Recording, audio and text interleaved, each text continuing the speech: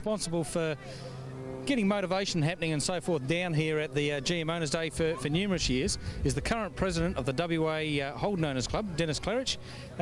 Thanks for having us along here today, and you've got an excellent spread of vehicles.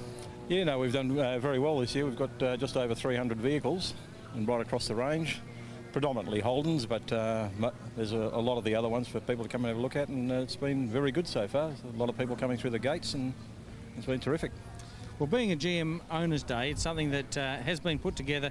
You said you've been involved since, I think, 88, was it? Yeah, I've been involved with 88. It's a combination of the WA Holden Club and the Chevrolet Car Club of WA. We get together every 2 years and sort of put together today to raise money for the Association for the Advancement of Brain Injured Children. And to date, I think we've raised well over $56,000 for them.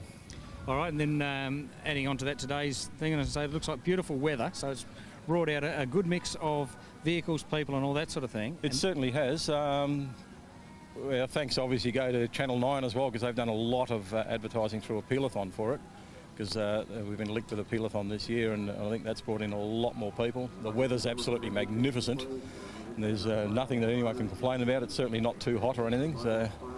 Well, being GM owners, it's not just Holdens and not just Chevs. You've also got the Buicks and the Cadillacs. That's right. It's right across the range. I mean, we've even got a couple of our members have brought in an Opel Senator and an Opel Monza, which is a little bit unusual, especially to see over here. Yeah, the European League. The European League of the GM brand.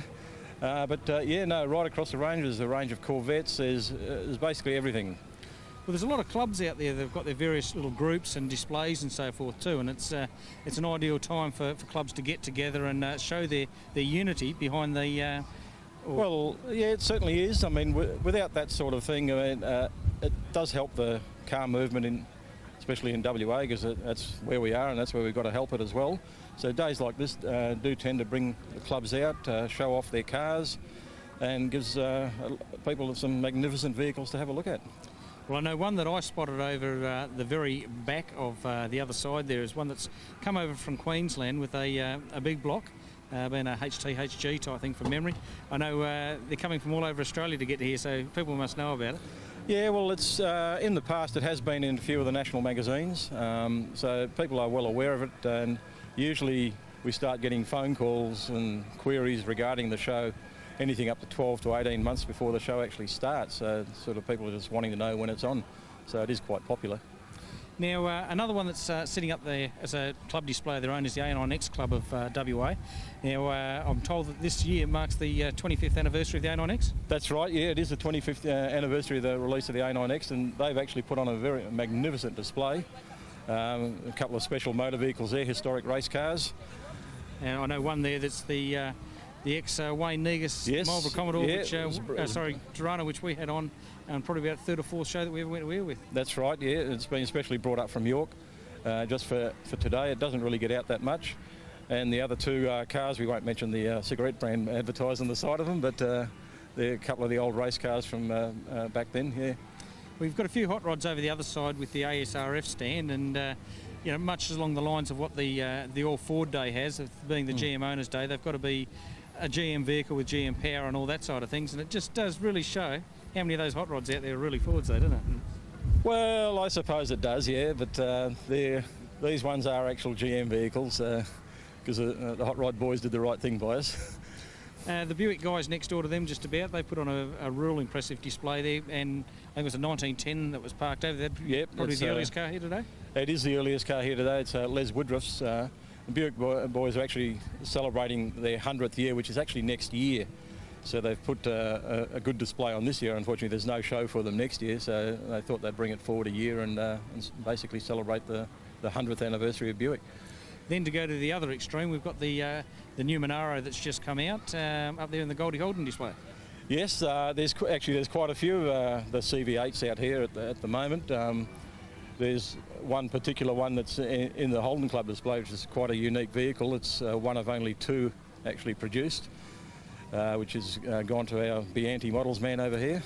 Yeah, and he's got a habit of that, hasn't he, getting all the rare ones? He certainly does. I mean, I think he acquired the very first one when they were actually released over here. I mean, his was the first road registered one in WA, and I think he has something going with Holden. So I think what he wants, he gets. Well, this type of day too, you cater for everybody that's here. It's a family type day. We've got the bouncy castles, you've got food outlets, you know, a few trade stands, and I see one of our, or our major sponsor actually, WA Suspensions, they've also got a tent there. Yeah. It's really is a mammoth effort to put on a day like this. People say it's only a one-day event, but it's, well, 2 years of planning to make that one-day event. Well, a one-day event, to some people, it's a lot of time and effort, and I've got to thank, I mean, especially the committee that was behind me. They put a lot of time into it. I mean, it's one of those things, especially if you're working full-time, you just don't realise how much it is until you get onto something like this, and it's months and months of actual preparation for 6 hours of actual car showing.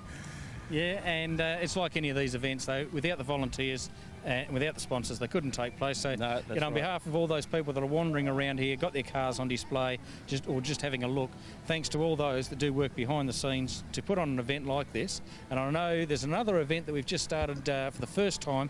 It's another one supporting the young kids. It's one that took place down Medina, I think it was, a couple of weeks ago. Steve McGrath caught up with them. At Bassendean, I think the time before that, Claremont. That's right. And you put it together in conjunction with the Chev Owners Club of WA. We do indeed.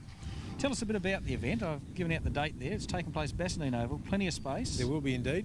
It's an event held every 2 years. I think it's been going since about 1988. As you've mentioned, it's held in conjunction with the Chevrolet Car Club and ourselves, the Holden Car Club of WA.